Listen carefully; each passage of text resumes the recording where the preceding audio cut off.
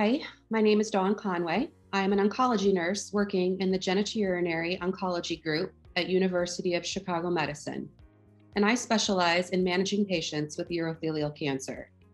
I would like to discuss our review article entitled Avelumab, First-Line Maintenance Treatment in Advanced Bladder Cancer, Practical Implementation Steps for Infusion Nurses. This article was published in the Journal of Infusion Nursing in May 2022.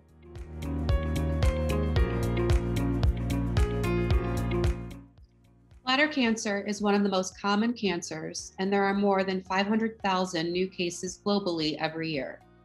Patients who develop metastatic bladder cancer have a poor prognosis with a 5-year survival rate of 5.5%. Urothelial carcinoma, or UC, is the most common type of bladder cancer, with greater than 90% of UC tumors originating in the bladder. Patients with UC tend to be a frail and older population with multiple comorbidities. Although UC is an aggressive disease, UC tumors are sensitive to platinum chemotherapy. Consequently, platinum-containing combination chemotherapy has been the standard of care first-line treatment for eligible patients with locally advanced or metastatic UC, with proven benefit for several decades. However, the benefits of first-line chemotherapy are limited by short durations of response, and most patients may eventually develop disease progression. Hence, maintenance treatment is needed to extend overall survival in patients with advanced UC.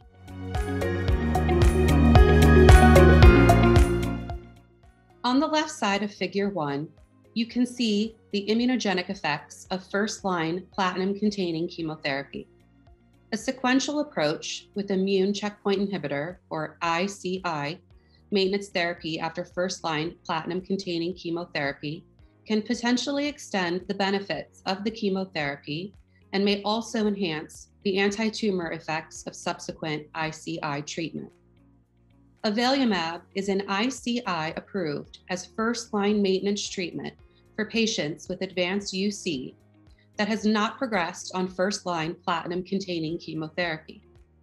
On the right side of Figure 1, we can see how avelumab acts by binding to PD-L1 on tumor cells, preventing it from binding PD-1 receptors on activated T cells.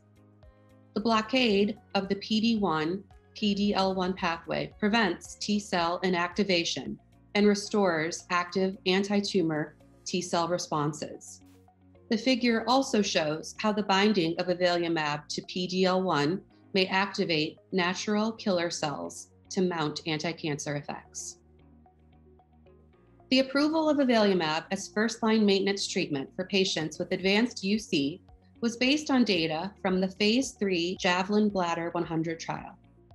As you can see from Figure 2, the trial compared avelumab first-line maintenance plus best supportive care, or BSC, versus BSC alone in patients with locally advanced or metastatic UC who did not have disease progression after 4 to 6 cycles of first-line platinum-containing chemotherapy.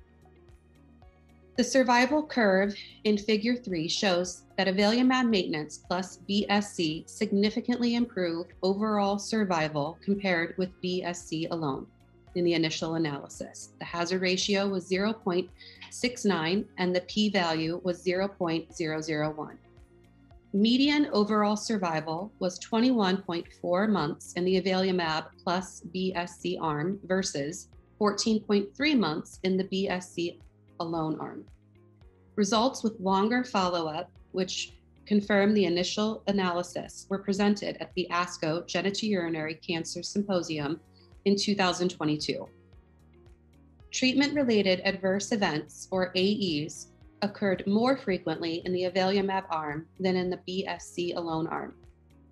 Treatment-related AEs occurring in at least 10% of avelumab-treated patients were pruritus, hypothyroidism, diarrhea, and infusion-related reaction. Discontinuation rates due to AEs were low with avelumab, and the toxicity profile was consistent with that reported in other trials of ICIs. The most common all-grade AEs were fatigue, nausea, diarrhea, and increased serum biomarker levels, and these occurred in about 67% of patients. Overall, the data from the JAVELIN Bladder 100 trial show the clear benefit of administering Avelumab maintenance therapy directly after 4 to 6 cycles of first-line platinum-containing chemotherapy for patients with complete response, partial response, or stable disease, rather than delaying the start of ICI maintenance until disease progression has occurred. Avelumab first-line maintenance is now considered the standard of care treatment for this patient group. Avelumab is also the only Category 1 preferred ICI maintenance treatment in National Comprehensive Cancer Network guidelines for cisplatin-eligible and ineligible patients with advanced UC.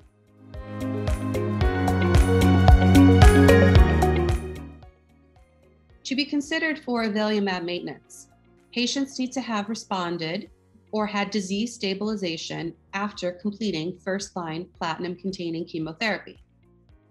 In the JAVELIN Bladder 100 trial, patients waited 4 to 10 weeks from the last dose of chemotherapy before starting Avelumab. This means that patients had time to recover from the effects of first-line chemotherapy, including toxicities. Oncology providers and patients should be aware that there may be an increased risk for disease progression with an interval longer than 10 weeks. Data from the JAVELIN Bladder 100 trial showed that Avelumab is suitable for patients with a range of demographic, clinical, and disease characteristics. In particular, survival benefits were seen in patients with high-risk disease, such as older patients or those with renal impairment, in patients who received cisplatin-based or carboplatin-based chemotherapy, and regardless of whether patients had a response or stable disease with first-line chemotherapy.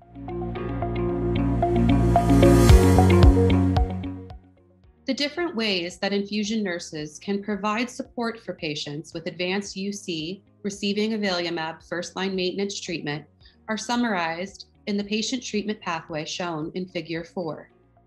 Infusion nurses trained in the administration of cancer therapy will likely begin interacting with patients with first-line chemotherapy is initiated and may maintain a relationship throughout treatment with Avelumab.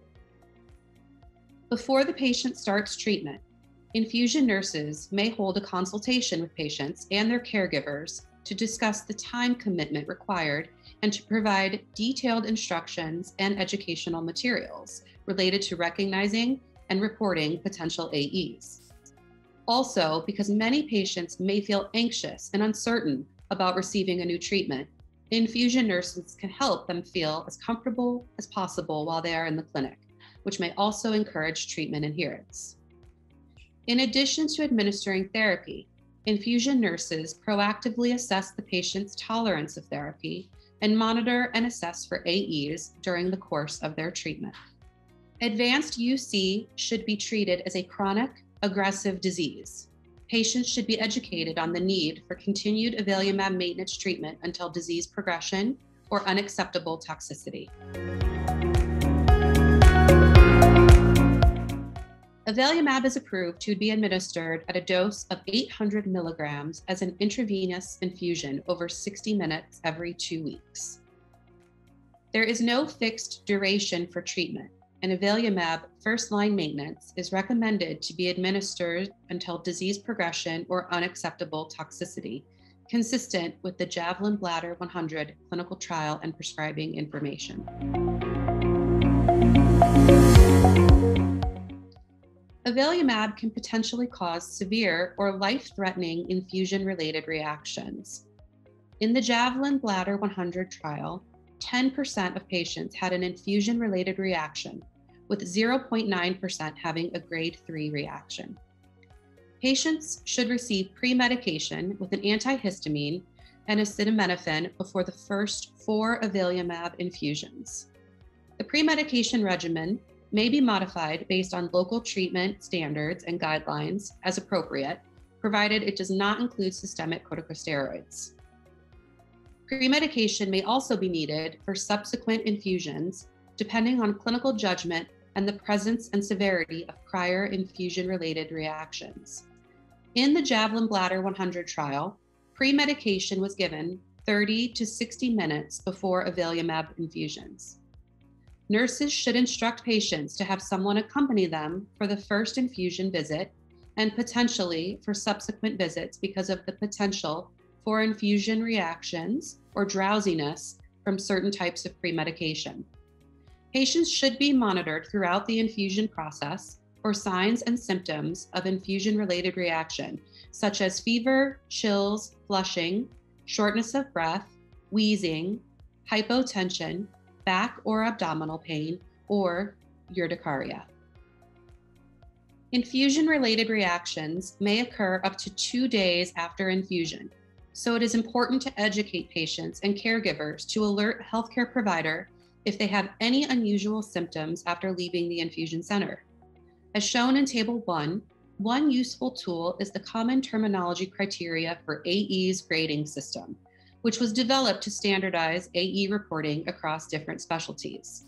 A good understanding of these criteria can help infusion nurses to effectively respond and communicate with the patient's primary oncology team.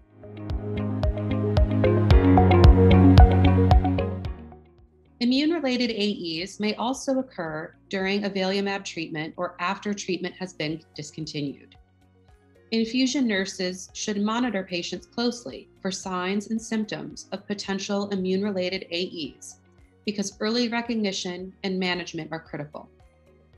Patient monitoring should include evaluations of liver enzymes, creatinine, and thyroid function at the initial consultation and throughout treatment. All symptoms and AEs should be documented in the patient's electronic medical record.